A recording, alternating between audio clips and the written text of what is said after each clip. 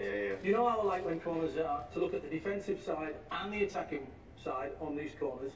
So I've had a look at this one, and the way that Brighton defend, I would say perfect then. So you like that? Man for man, all the way along, and players in the space, right? And on the post as well.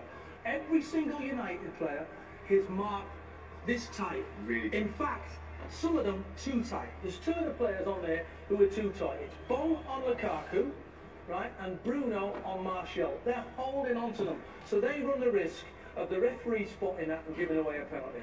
So, right, so the ball comes across.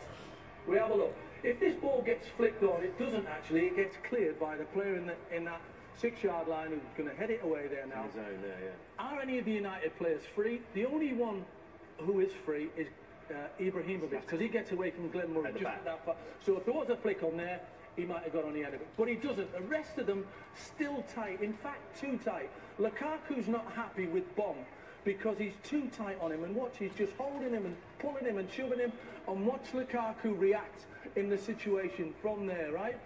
A little couple of kick-outs there. So if the assistant or the referee spot that, then this goal doesn't happen. Dino, anything on target a couple of years ago was credited to the striker. I think that's on target from Ashley Young. It's his goal for me, and